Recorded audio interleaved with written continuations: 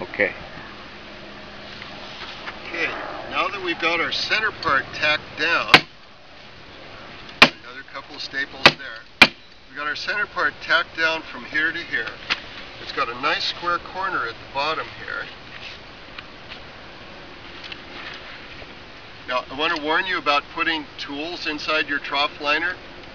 If you drop something sharp or something pointy in there, or do anything except lay it down real carefully like that, you may end up with a hole in your trough liner and a leak. So be real careful of tools and sharp rocks in your shoes, stuff like that, anytime you're working around trough liner. Now we're going to show you how easy it is to get these corners right. Put one hand in here like this. You're making a hand like that. Another hand out here. And you fold this just like a Christmas present. Put it right down, make a corner right down there. Put one hand in here, and one hand like this. What I'm doing with my hands is like this. I'm folding this just like folding a corner on a Christmas present.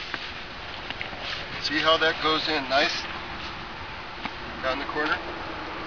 I'm going to take that apart and do it again now so you can see how easy it is. Okay? There. Doesn't that look like a mess? It's a mess. Do the same thing with my hands. I'm just going to go like this to the corner.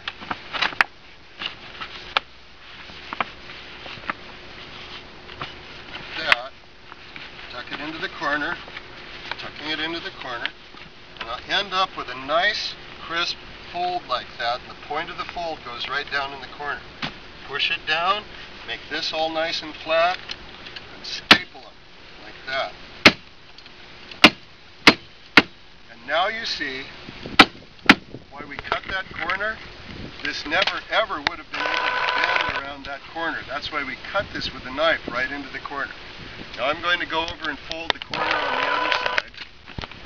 And I'll shut up while I'm doing it.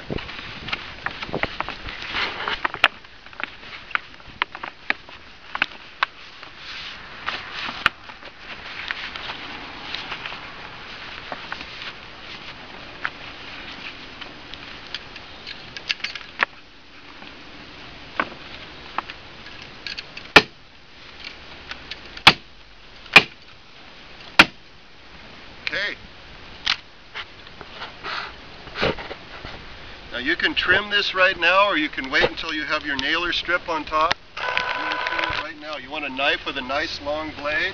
You put it right next to the 2x4, and you just go across with the knife guided by the 2x4 on the edge. And you just trim off the excess liner on your trough end.